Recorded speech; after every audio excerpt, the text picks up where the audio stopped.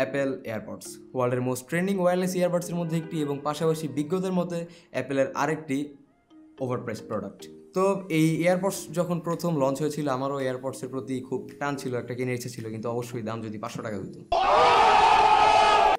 এই এয়ারপডস পুরা ওয়্যারলেস হেডফোনের যে ইন্ডাস্ট্রিটা কমপ্লিটলি চেঞ্জ করে দিয়েছে এবং ওভার দ্য টাইম এই এয়ারপডসের অসংখ্য রেপ্লিকা এবং কপি তৈরি করার চেষ্টা করেছে চাইনিজ ম্যানুফ্যাকচারাররা, কিন্তু অবশ্যই একটা অতটা জাতের ছিল না এবং অরিজিনালটার কাছাকাছিও কিছু ছিল না।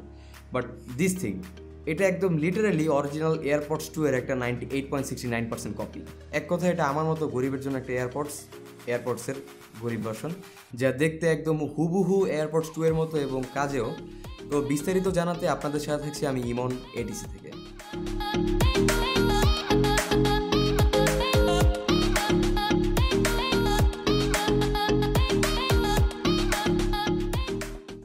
আমাদের আজকের এই ভিডিওটি স্পন্সর করেছে জ্যাক অ্যান্ড গ্যাজেট।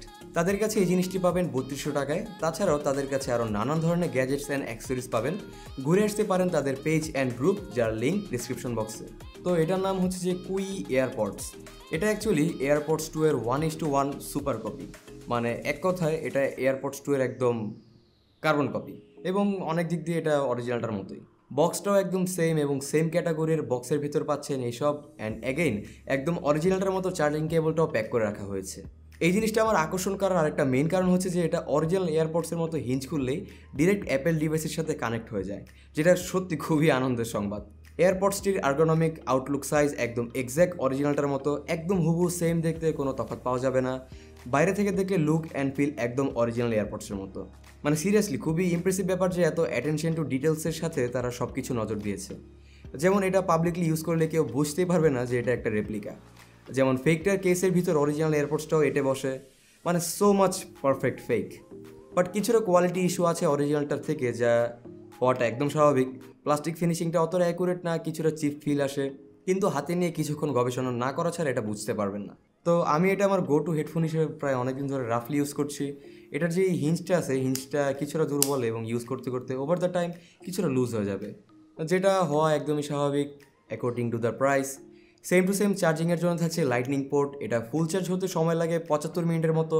আর কেসটি দিয়ে এয়ারপডসটি 3 বার চার্জ করা যাবে। আর এয়ারপডসটি একটা সিঙ্গেল চার্জে 4 থেকে 4.5 ঘন্টার মতো মিউজিক প্লে করা যাবে। গান শোনার পরে কেসে এয়ারপডসগুলো রেখে দিলে অটো চার্জ হয়ে থাকবে, সেম অ্যাজ অরিজিনাল। আরেকটা জুস ব্যাপারেতে ওয়্যারলেস চার্জিংও থাকছে এয়ারপডস 2 এর মতো।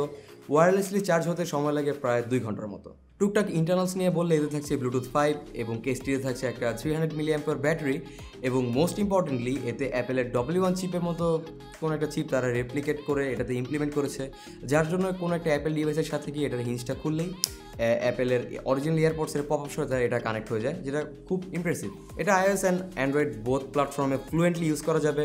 অ্যাপেল ডিভাইসে তো কানেক্ট করা খুবই ইজি, জাস্ট হিঞ্জ খুললেই এভাবে কানেক্ট দিলেই কানেক্ট হয়ে যাবে। আর অ্যান্ড্রয়েডের জন্য অনেকটা সেম, হিঞ্জ খুলে ফোনের ব্লুটুথ মেনুতে গিয়ে কুই এয়ারপডসের সাথে কানেক্ট করলেই হয়ে যাবে একদম ইজি। আর এটা প্রচণ্ড ফাস্ট কানেক্ট হয়ে যায়, কোনো ডিভাইসের সাথে একবার কানেক্ট করলেই এর পরের বার জাস্ট ব্লুটুথ ইনেবল করলে হিঞ্জটা খুলে ইনস্ট্যান্টলি কানেক্ট হয়ে যায়। দ্যাটস ইমপ্রেসিভ, কানেকশন স্পিডটা খুবই ফাস্ট। আর এতে টাচ জেস্চারও আছে, সাইডে ডাবল ট্যাপ করলে মিউজিক প্লে, পজ এবং কল রিসিভ করা যাবে। তো এখন ফাইনাল কথা আসা যাক, এই জিনিসটার সাউন্ড কোয়ালিটিটা কেমন? ওয়েল, এর সাউন্ড সুন্দর, প্রচুর লাউড কিন্তু শাউটি। এর সাউন্ড যথেষ্ট ওয়াইড, লিটারেলি ফিল করতে পারবেন সাউন্ড স্টেজ যথেষ্ট ওয়াইড। সাউন্ড কখনো কনজাস্টেড মনে হবে না। Sound imagination and left and right separation যথেষ্ট ভালো ছিল।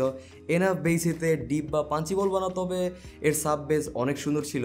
ওভারঅল বেস অ্যাকুরেট লেগেছে আমার কাছে। ইকুয়ালাইজার ব্যবহার করে মন মতো বেসটা সেট করে নিতে পারবেন।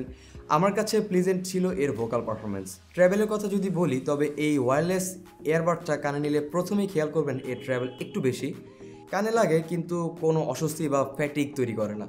তবে ফুল ভলিউমে অনেকের কাছে সাউন্ড একটু কানে লাগতে পারে, যার ফলে দীর্ঘক্ষণ হয়তো শুনতে ভালো লাগবে না, কিন্তু ভলিউম একটু কমিয়ে রাখলে এটা কমে আসবে বলে আশা করি।